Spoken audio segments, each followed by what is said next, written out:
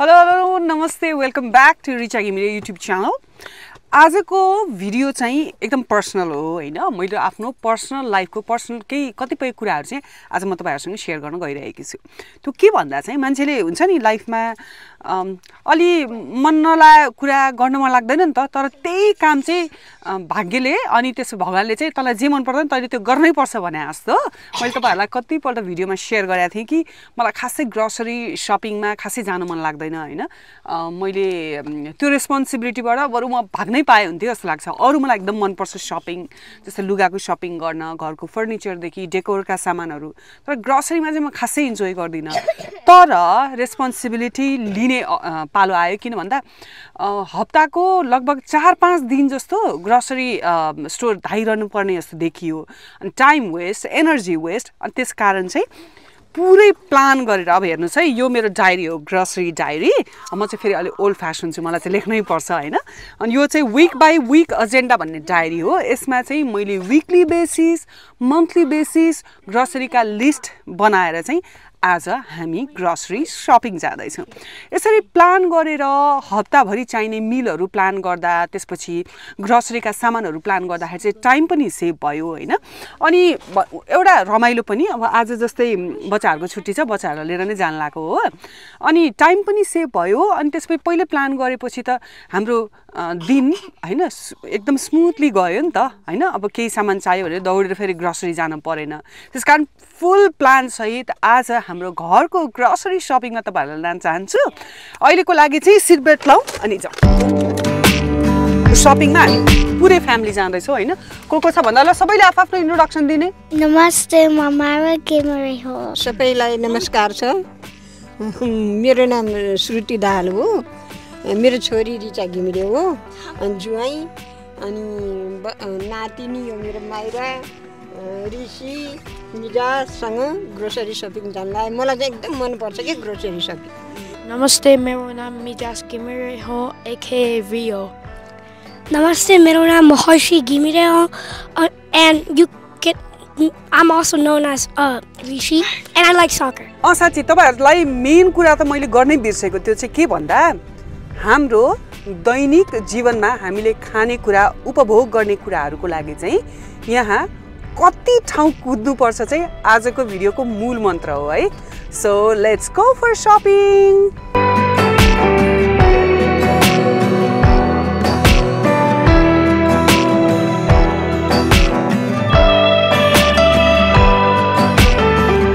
Okay अहिले हामी on the way हुँदाखेरि अर्को कुरा चाहिँ के शेयर गर्न मन लाग्यो भने यी हेर्नुस् है मैले यसरी लिस्ट बनाएको छु त्यो ह्यान्ड रिटन लिस्ट हो। यी हेर्नुस् है अनि मम्मी बच्चा बेला मैले कसरी लिस्ट बनाउँथे रे भन्नुस् त। बच्चा बेला म लिस्ट बनाउँथे नि त्यो कुरा भन्नु त। रिचा त सानैदेखि लिस्ट बनाउन एकदम म चाहिँ लिस्ट बनाउँदिन्थेँ अनि शपिङमा गयो अनि के चाहिन्छ नि त्यो लियो उ चाहिँ पहिला लेख्ने के चाहिन्छ लेख्ने अनि स्टोरहरु जाँदा सामान किन्न जाँदा पनि पहिला लेखेर यो ल्याउने भनेर ल्याउने अनि त्यस्तो बानी बच्चैदेखि।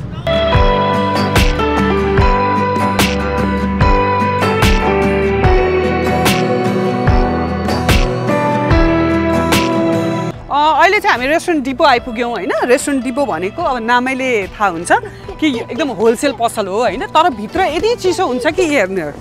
हामीले एक्स्ट्रा ज्याकेट लाउनै पर्छ भित्र एकदम चिसो छ।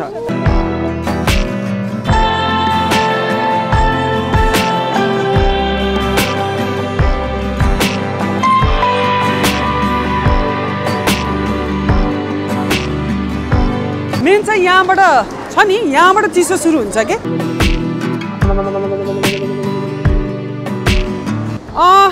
रेस्टुरेन्ट डिपोमा चाहिँ खास हामीले specially fish shrimp paper towel toilet paper त्यसपछि आएर यस्तै कुराहरु लिन्छौँ हामी सबै सामान यहाँ लिँदैनौँ है बाइ द वे। ओके अब तपाईहरुलाई लाग्न सक्छ किन ग्रोसरी गर्न आउँदा पनि पुरा टोपी सोपी लगाएर भनेर हैन किनभने यो एरिया जुन छ यो पुरा एरियामा फ्रिजिङ आइटम छ त्यसकारण पुरै कुलर चलेको छ पुरै फ्रिज चलेको छ त्यसकारण यहाँ माइनस छ के त्यही भएर ओके अब हाम्रो यो श्रिम्प फिश एरिया हो हैन अनि यहाँ चाहिँ हामी श्रिम्प फिश किन्छौँ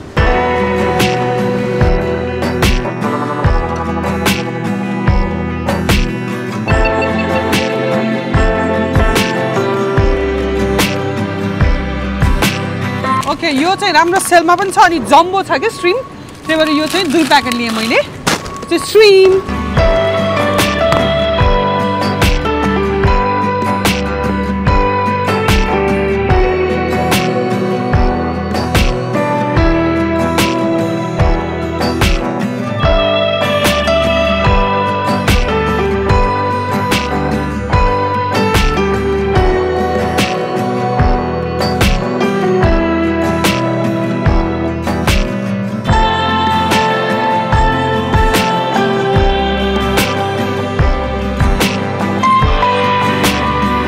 राइट अब टोइलेट पेपर लिउँ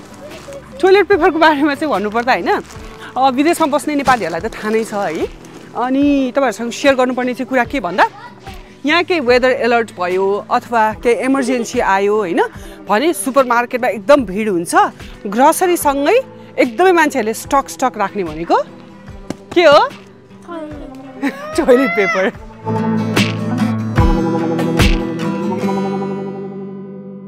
अब पेपर प्लेटहरु पनि एकदम युजमा आउँछ है हुन त डेली बेसिसमा युज गरिदैन तै पनि काम लाग्छ आको बेला लिहालौं भनेर ल पेपर प्लेट राख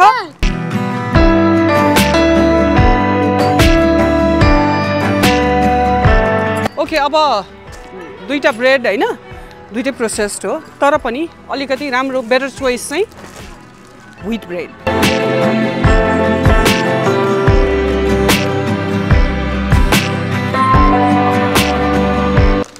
ओके हाम्रो घरमा नि सबैभन्दा खपत हुने ग्रोसरी के थाहा छ तेल त्यसपछि गोलबेडा त्यसपछि एग्स त्यसपछि जोस तेल चाहिँ लिनुपर्छ तेल हेर्नुस् है यो होलसेलमा यो साइजको पाउँछ हैन कनोला ओइल लिदैछु म यो साइजको पाउँछ यो लगभग हामीलाई 1 महिना जस्तो चल्छ के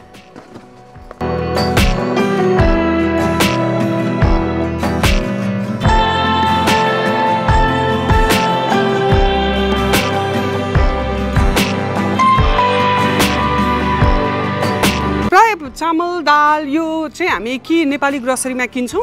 कि नभए इन्डियन ग्रोसरीमा किन्छौँ हैन आएको बेलामा लिउँ कि जस्तो पनि लाग्यो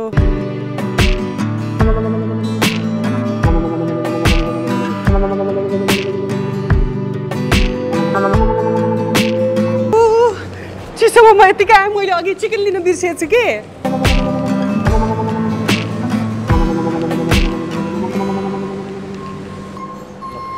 यहाँको बेलामा अब ड्रमस्टिकै लिन पर्यो हैन हुन त यो होल ड्रमस्टिक परिवार संख्या 6 यति त चाहियो हेर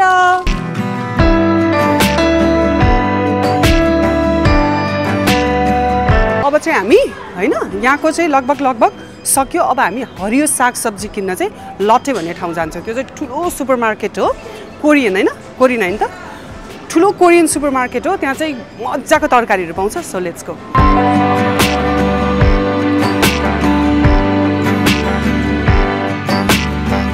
ओके अहिले चाहिँ हामी लटे मार्केट आछौँ हैन यहाँ चाहिँ हामी हरियो साग सब्जी किन्छौँ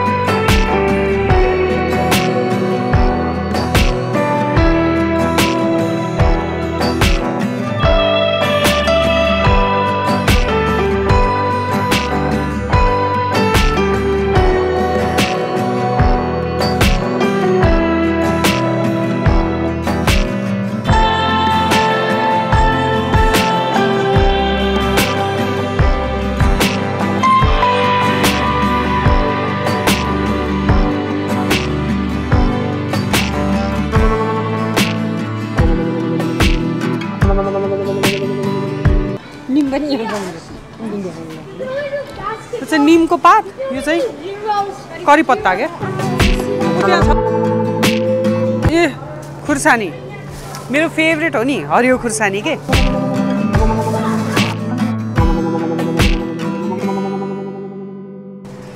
आयो सागको सेक्सन रायोको साग है हामी नेपालीलाई मनपर्ने आई थिङ्क यो चाहिँ फ्रेस छ जस्तो यो राखौँ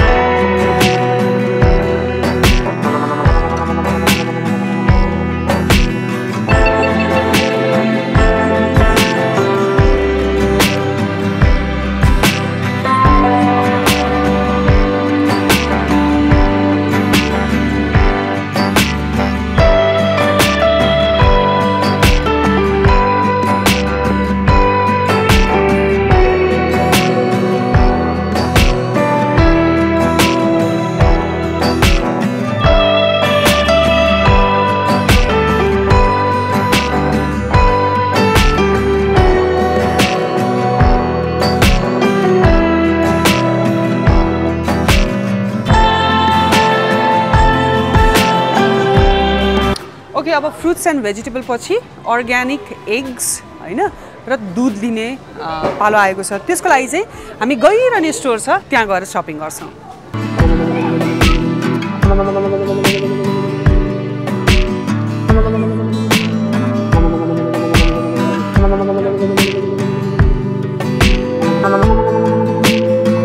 अनि हामीले के खाएको भन्दा यो फ्राइड राइस भयो हैन यो लोमेन चिकन ब्रोकली रियो तिमीले के खाएको चिकन लोमेन तिमीले अनि सुप के हो त्यो वान्टन सुप यो चाहिँ हट एन्ड सावर सुप भयो माइराले के खाएको रे माइरा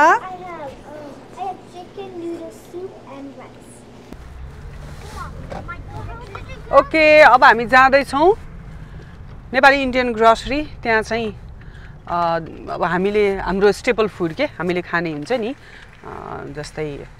लन्च डिनर हैन त्यो आइटमहरु के छ त्यहाँबाट लिने लिस्ट अनुसार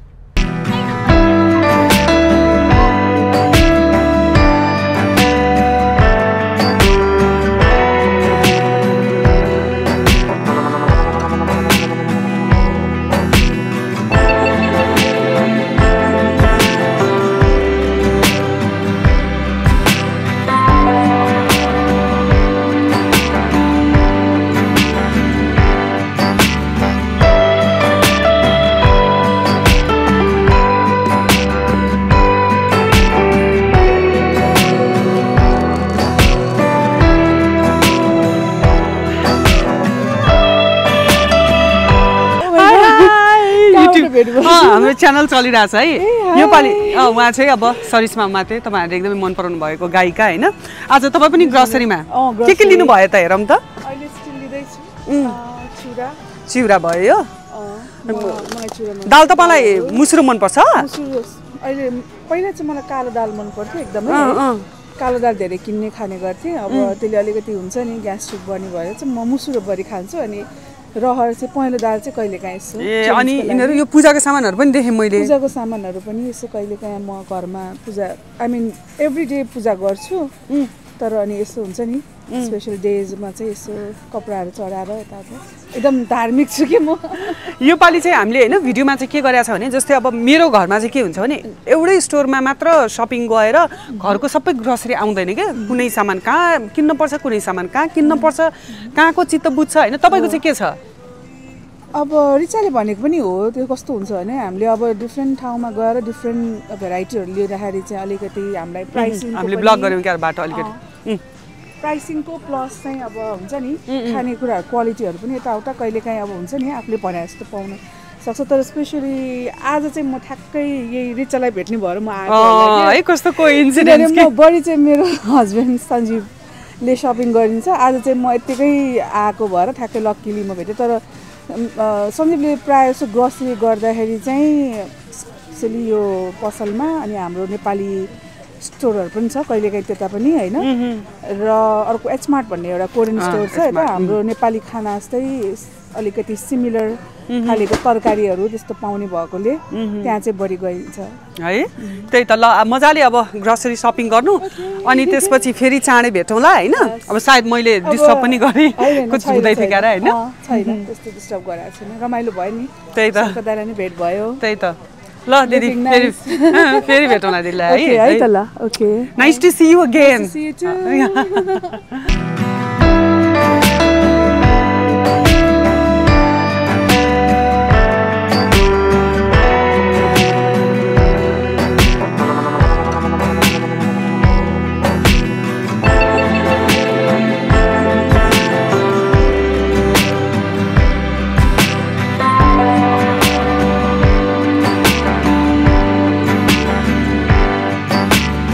यहाँ समोसा पनि बेचिरहेको छ व्हाट इज दिस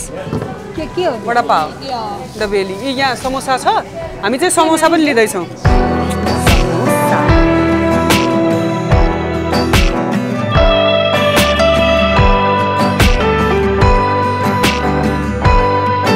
यो चाहिँ फाइनल डेस्टिनेसन हो होइन यो सबै गरेको चाहिँ किन भन्दा अलिकति समय हप्ताभरि धेरै खर्च गर्न नपरोस् बरु एकै दिन दुःख गर्छु भनेर हो हुन त अहिले भन्नु न अनलाइनको कति अप्सन्स छ होइन अनलाइन सपिङ गर्यो घरको ढोकामै आइपुग्छ ग्रोसरिज यसै गरी अब धेरै अप्सन छ नि त लाइफलाई इजी बनाउन तर पहिलेदेखिको बानी पहिलेदेखिको हाम्रो फ्यामिलीको स्ट्रक्चर कस्तो भयो भन्दा फ्रेस किनेर लिएर आउने बनाउने फ्रिज गरेर नराख्ने धेरै फ्रिज गरेर राखेको खाना फेरि तताएर खाँदा त्यति स्वास्थ्यवर्धक मानिँदैन पनि होइन त्यसकारण यति दुःख गर्ने हो हुन त हेर्नुहोस् त आज लगभग आजको दिनमा त दिनभरि जस्तै खर्च भइसक्यो होइन अनि त्यो पकाउनलाई पनि धेरै टाइम लाग्छ खानलाई जम्मा 5 देखि 10 मिनट लाग्छ फेरि खाइसकेपछिको काम भनेको टन्नै हुन्छ तर दुःख किन गरिन्छ आफ्नो शरीरको लागि है सो यो फाइनल डेस्टिनेसन हो आउनुहोस् बच्चाहरू आउन मानेनन् लन्च गरेका होइन उनीहरू टायर्ड पनि भए कि त्यसकारण बच्चा र मम्मी चाहिँ घरमा बच्चा र मम्मी चाहिँ गाडीमै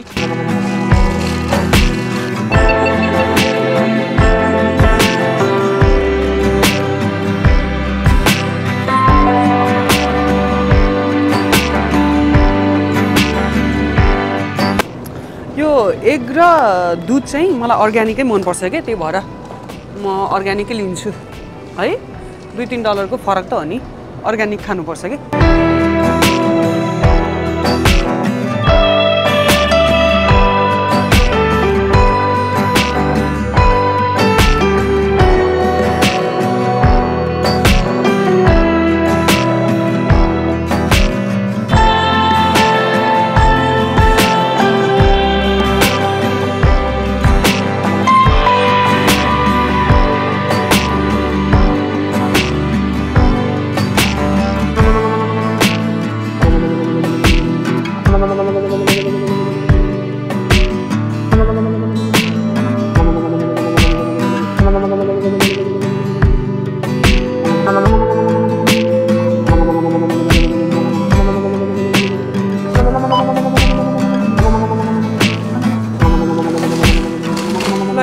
मैले लेखेको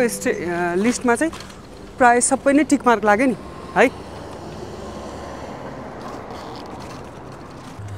6 जनाको परिवारलाई ग्रोसरी शपिङ गर्न लगभग 5 घण्टा लाग्छ भने हैन त्यो 5 घण्टालाई 5-6 दिनमा डिभाइड गर्नुस् त 2 घण्टा त लस हुन्छ नि त कुनै पनि स्टोरमा गयो भने चाहिँ 6 दुना 12 भने चाहिँ एउटा दिनभरिको आइतबारको समय हैन दिनभरिको समय खर्च गरेर हप्ताभरिको समय बच्छ भने त वाइ नट किन खर्च नगर्ने हैन अब अलिकति टायरिङै लाग्यो मलाई पनि आज दिनभरि जस्तै हैन तर पनि तपाईहरुलाई यो भिडियो कस्तो लाग्यो प्लिज कमेन्ट सेक्सनमा शेयर गर्नु होला यो मेरो आफ्नो पर्सनल लाइफको तपाईहरुलाई ग्लिम्स दिएको हैन मेरो पर्सनल लाइफमा तपाईहरुलाई पहिले गरेका ग्रोसरी शपिङको लिस्ट कस्तो लाग्यो सामानहरु कस्तो लाग्यो हामी टेन्टेटिभ यही नै हो खाने हैन अब त्यसमा कहिलेकाहीँ छिटपुट अलिकति बदलाव पनि आउँछ तर मोस्टली यही नै हो हामीले खाने ल त अर्को भिडियो चाँडै ल्याउने तयारी गर्नेछु तबसम्मको लागि नमस्ते एन्ड बाइ बाइ गर